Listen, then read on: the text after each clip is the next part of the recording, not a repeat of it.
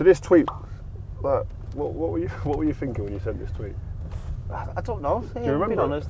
Yeah, I remember doing it and sending it, but I didn't have a clue whether it was just going to you or everyone could see it. I didn't know what was going on.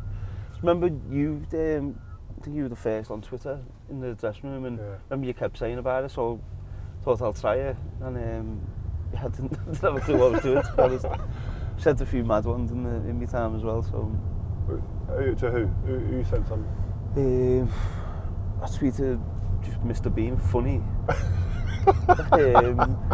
Tweeted Whitney Houston, well, about Whitney Houston when she passed away. What did you tweet her? I Want to Run to You. No, just a song. Oh my God. No, just a song. It's emotional. I used to love Whitney Houston, and I was gutted when she died. Oh man, I can just picture you now thinking, what can I do to console her? And a tweet's going to be about right. Yeah, but it's mad, isn't it, how social media is gone now. I remember you saying when it was first started getting big, whatever, about it. It was like, there's no chance, and then it's crazy. No, it's part of everyone's conversation. You're signing a player, they're saying how many followers he's got. You know what I mean? It's crazy. It's nuts. Absolutely crazy. It's weird, isn't it? Because we played obviously in the Sunday papers and Match of the Day, and it was really the main talking points after a game. Now, it's like, you use managing obviously, but players coming in after a game and straight on their phones looking at what people are saying. It's so different. So different. Like, even I used to turn my phone off before we go into the stadium. I wouldn't turn it back on until we get back on the team bus or whatever.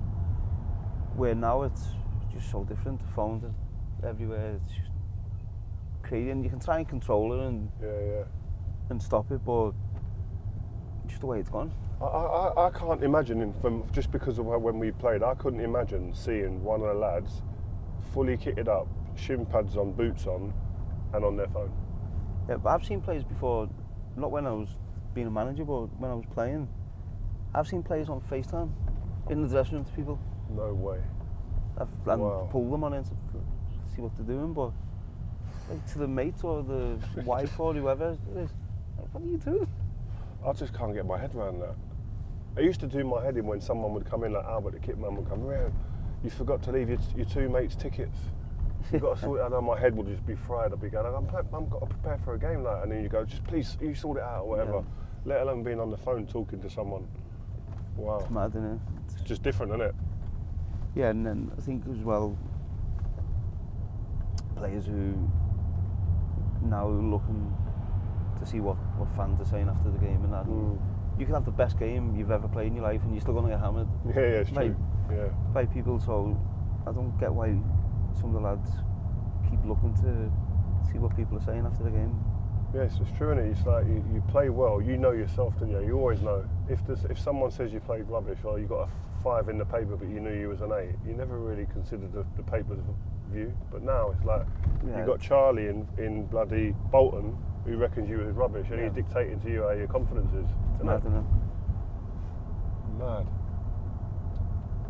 Do you get any feelings when you come to the stadium like this? Yeah, it's mad. You still obviously get that buzz. I think when you come round here and you turn into the car park and you go over the ramp. Yeah. It brings back memories, doesn't it? And obviously, really good memories and.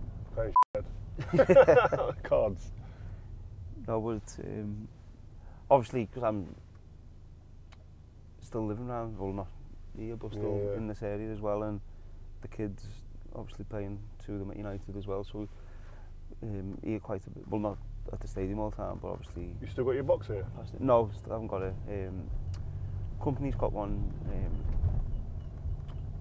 which obviously different people go in, but no, it's great and it's good to bring the kids as well. There are moments you don't have, obviously, when you're playing. To actually be in the stand and in the stadium with the kids as well, watching.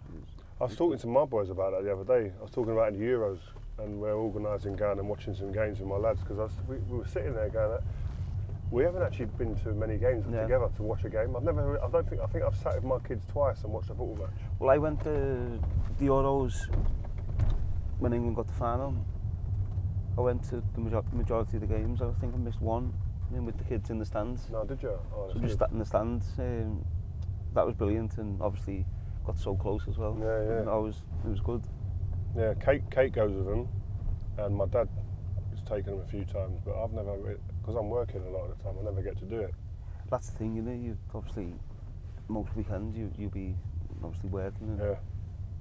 Yeah. it was the same with me when I was obviously when you're managing, you just don't have the time. It's hard, isn't it? Balancing that. Yeah. All this security now is mad, isn't it? No, There's more people than ever now, isn't there? Bloody hell. Go on.